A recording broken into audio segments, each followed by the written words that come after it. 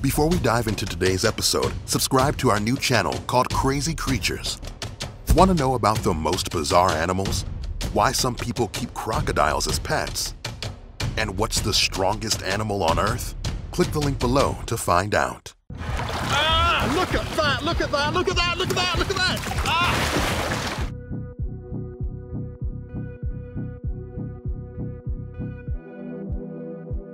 You're wading in a pond in the Amazon rainforest when something slimy brushes against your leg.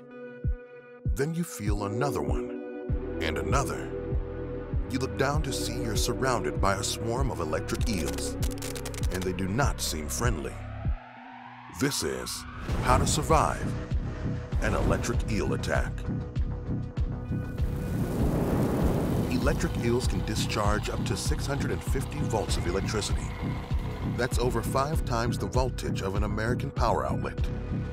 If you think that sounds bad, take a closer look at the eels surrounding you. Those are Volta electric eels, known to pack an 860-volt punch. That's the strongest electrical discharge of any animal.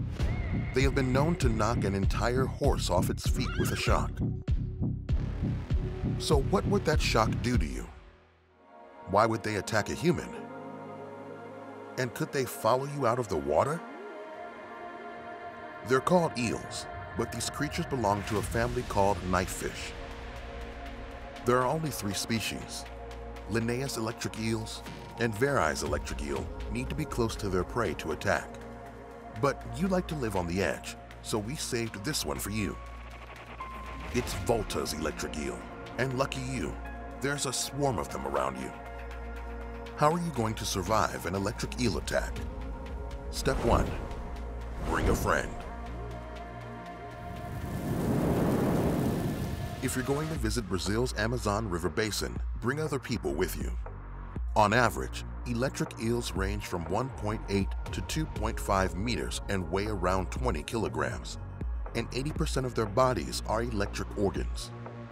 With about 6,000 specialized cells that store their power, and the newly discovered Volta's eel packs up to 860 volts, 200 volts more than other electric eels.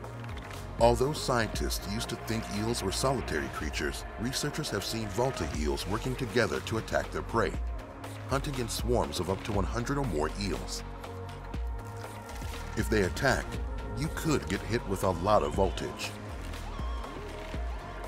If you are shocked, it can make you unconscious.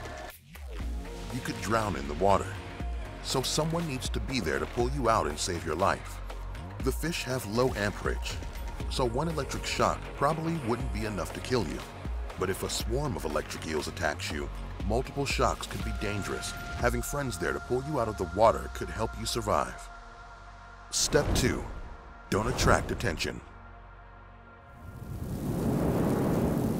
You're swimming in the Amazon River, minding your own business, but then the long, sinuous form of an electric eel swims in front of you. There are a few things in your favor, though. First, electric eels are more scared of you than you are of them. And they have terrible eyesight.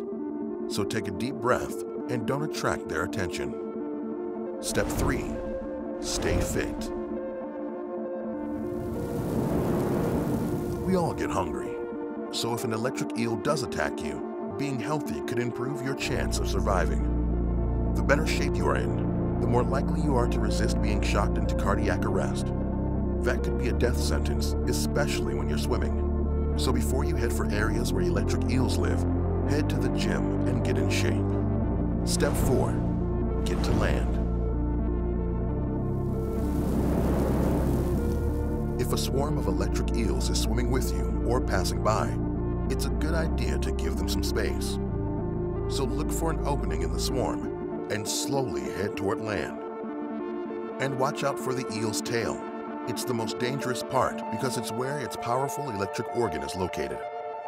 But even on land, you'll need to be careful.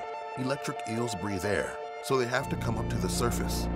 Try to resist temptation and don't look in the water. Even staring in the water could get you zapped. While their shocks are enough to keep you away, they're equally dangerous to other eels. They can shock each other accidentally, and if they get hit near their organs, it will kill them instantly. So while these are powerful creatures, their lives are full of risk.